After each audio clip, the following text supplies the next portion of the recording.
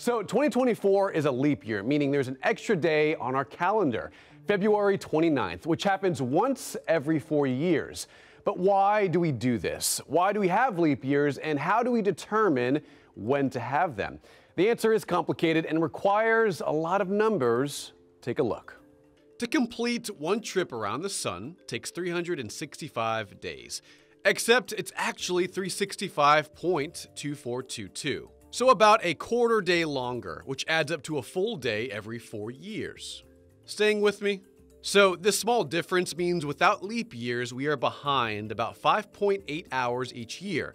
And while this is a small number, over centuries, this would have an impact on our calendar. In 100 years, our calendar would be off by 24 days. So for example, instead of the first day of spring being on March 19th, without leap year, it would be on February 24th. Holidays like Christmas and Thanksgiving would be earlier in the year. To help synchronize the time, the solution was introduced centuries ago.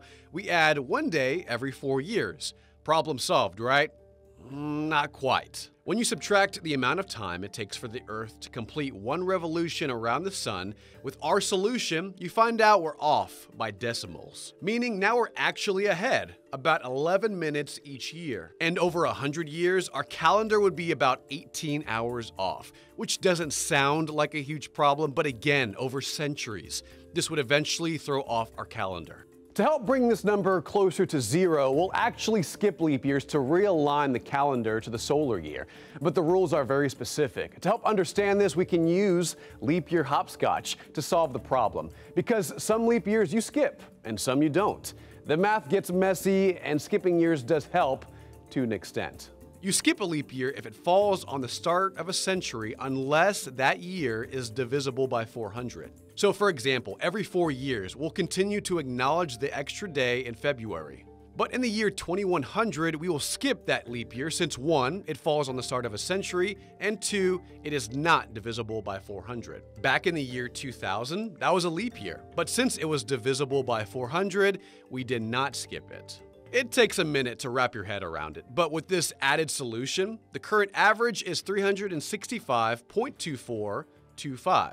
But unfortunately, we're still off by decimals. To be exact, about 26 seconds ahead each year. At this rate, it would take over 3,000 years to be off by 1 day, which some would say is close enough. So we need leap years to stay in sync with our calendar, holidays, birthdays, and the seasons. Maybe in the future, there'll be an easier way to realign the calendar with the precise solar year. Until then, leap years are the solution. Let us know if your birthday falls on February 29th. That'll be a story for another time. Ryan Shoptaw, KENS 5.